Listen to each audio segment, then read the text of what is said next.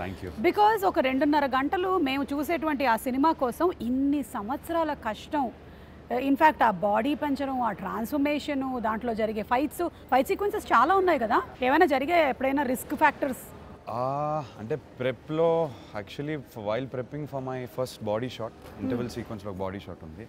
My ankle twisted and I torr my ligament, double ligament tear అయింది.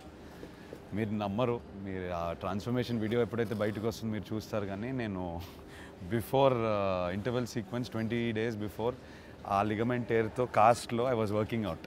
ఇట్లా elevation పెట్టేసుకుని we were working out. It was hilarious.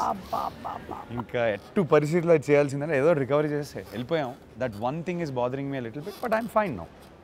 ఇంత action చేసినప్పుడు ఏదో ఒకటి అవుద్ది. Will power, that's called will power. I think the reason for agent being what agent is today is also not just my willpower, it's everyone's willpower that we want to do something mad. Yeah. What that madness turns out onto, translates onto the screen, audience has to judge it. It's at the end of the day, it's a audience's decision. లేదు కానీ మాకు మా side నుంచి నిజంగా జెన్యూన్గా I can tell you from the bottom of my heart, ప్రతి technician, ప్రతి మనిషి working in agent, starting from my director till me, everyone wanted to do something crazy.